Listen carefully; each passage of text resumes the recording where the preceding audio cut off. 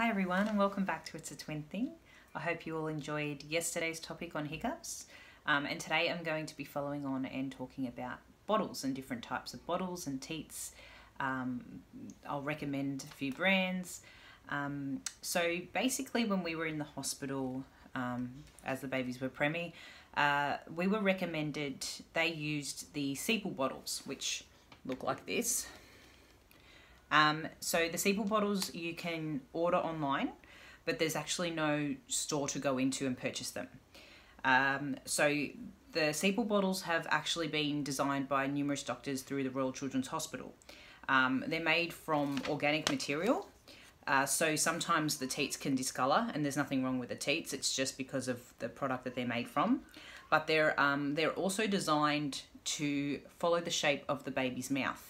So they're actually got a fair bit of a longer teat as opposed to something like the Philips, which is more sort of a shorter teat, which means that the babies tend to just nibble as opposed to suck properly. So we preferred the Seeple, especially with prem babies, because they're learning still how to suck properly.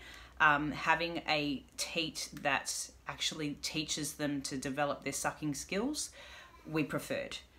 So that worked really well for us. Yeah, so, and they also have, so they're also designed so that the milk will only come out if the baby is sucking, so that there's not excess air coming through or excess milk, so it prevents choking and all that sort of stuff. So the Seeple bottles are really, really, really good. They have numerous ranges of the flow and the height of the teat as well. We also used the Medela. Medela was quite good too.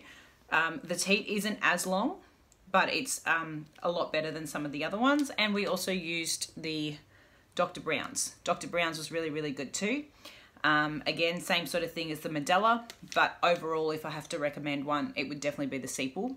And you can simply go online and order them as a guest, and everything's online, so you can see like the slow flow, the medium flow, depending on your child.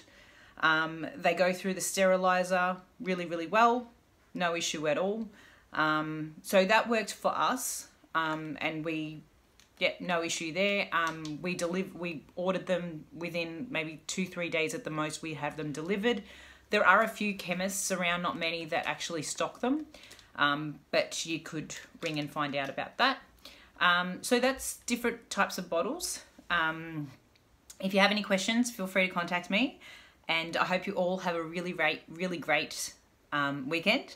And on Monday, I'm going to be talking about burping, so different strategies and techniques in burping babies after they feed.